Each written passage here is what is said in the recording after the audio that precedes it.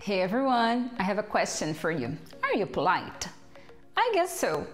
Me, I do try to be polite to people. Já fica aqui uma dica de vocabulário. Polite, if you have good manners, tem a ver com a sua atitude. Educated tem a ver com knowledge, com conhecimento. Então, polite para educado e educated para uma pessoa instruída.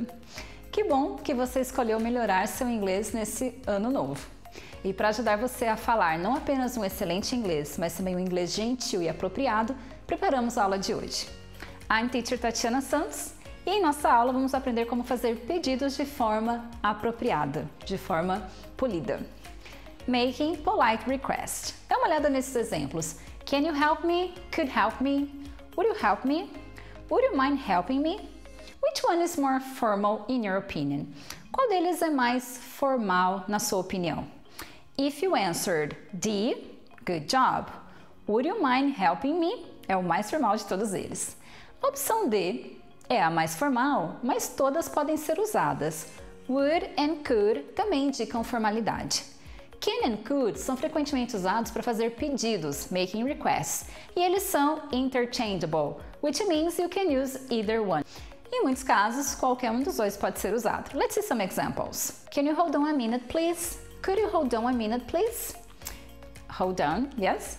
Can you help me? Could you help me? Então, pode esperar um pouquinho? Pode me ajudar? Can you do me a favor? Could you do me a favor? Na primeira, can you do me a favor? A pessoa pode dizer, yes, I can, sure. Oh, sorry, I can't now.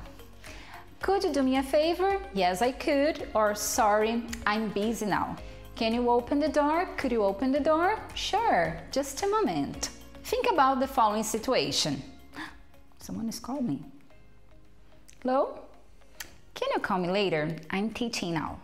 Okay, talk to you soon. Quando comparamos com o português, podemos pensar em pode e poderia para fazer pedidos. Nesse exemplo, você pode me ligar depois? Can you call me later? Em termos de formalidade, para fazer pedidos também podemos usar will and would. E são menos frequentes e mais formais. Então, por exemplo, pedir para alguém fazer um favor para você, do me a favor. Eu posso falar, will you do me a favor? Would you do me a favor? Então, eles são mais formais. E também, para pedidos ainda mais formais, eu posso usar would you mind. Atenção na estrutura.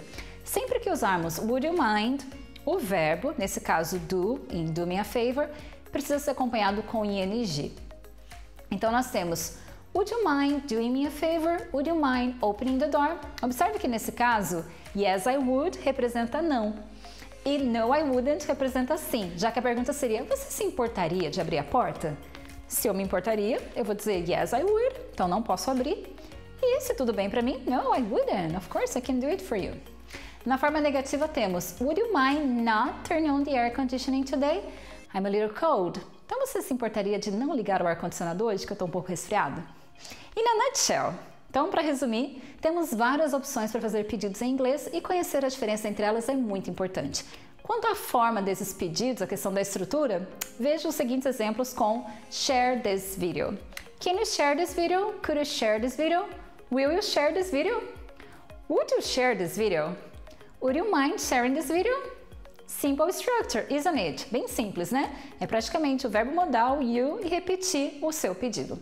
Agora é só praticar com os seus próprios exemplos. And the last but not the least, aqui vai a pergunta challenge da nossa aula de hoje. Qual dessas opções você usaria para falar com um desconhecido? Can you help me? Could you help me? Would you help me?